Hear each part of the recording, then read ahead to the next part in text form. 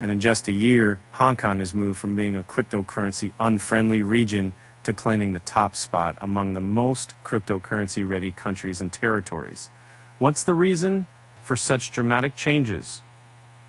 During the Court of Forks suggests research, Hong Kong is best suited for widespread cryptocurrency adoption. A country that is ready to implement cryptocurrency has certain indicators, including the number of businesses accepting cryptocurrencies, a favorable regulatory environment, a thriving startup culture, and fair tax policies. In October 2022, Hong Kong authorities officially announced that they intend to develop the cryptocurrency market in the region by creating appropriate regulatory standards. It was reported the government, together with local financial regulators, will create favorable conditions for the development of the local cryptocurrency industry.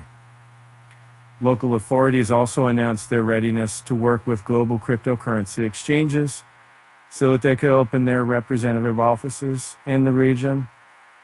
And since then, the Hong Kong authorities have taken several initiatives in cryptocurrency regulation.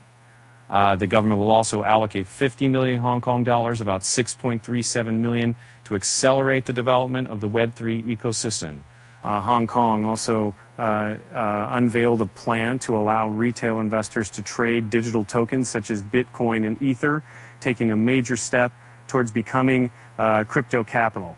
Now, the Hong Kong authorities intend to create favorable conditions for developing the already existing local cryptocurrency industry. The city's policy change contrasts with the U.S. crackdown following the FTX exchange's collapse. A turning point in the history of cryptocurrency in Hong Kong occurred on June 1st when the local Securities Commission launched new rules to regulate cryptocurrencies.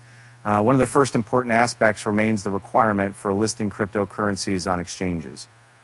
The SFC requires assets to be highly capitalized, subject to mandatory inclusion in 2 of 5 independent indices, Galaxy, Bitwise 21 Shares, Wisdom Tree, or NASDAQ, to create an enabling environment for Web3 businesses. The city is facilitating communication between banks and crypto startups, many of which are scrambling to find alternatives following the collapse of Silvergate Bank. And Hong Kong authorities promise to provide a safe trading environment for financial transactions with digital assets. Using a balanced approach to crypto regulation allows the region to set trends in developing a virtual currency market in Asia. In addition, Hong Kong has a flexible tax system and a transparent legislative framework. Therefore, the region has minimal business risks and a lack of investment decisions. Moreover, the region authorities are committed to developing business in the DeFi sector and introducing an expanded range of crypto trading options. Amid uncertainty regarding the regulation of the crypto industry in the U.S. and other regions, a growing number of companies are opting to establish their headquarters in Hong Kong. In particular, local authorities have been proactively attracting crypto firms from mainland China, and major players in the crypto industry, such as OKX, Bybit, and Wobi, have expressed interest in relocating to the city. Around 20 companies are exploring the possibility of opening representative offices in Hong Kong.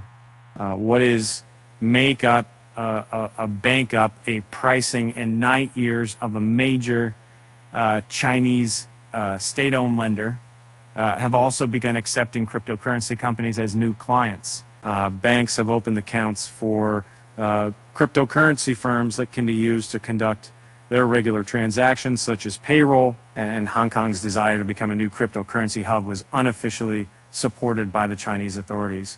They aim to use the city as a testing ground for digital assets as they tightly control any such activity on the mainland.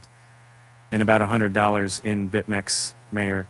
According to the former head of the BitMEX exchange, Arthur Hayes Hong Kong can become an intermediary between China and the rest of the world and contribute to China's own return to the global crypto market.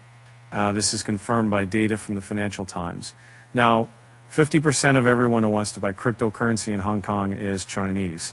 After the PRC banned cryptocurrency exchanges, Hong Kong companies offering cryptocurrency began to fill this gap for residents of the rest of China.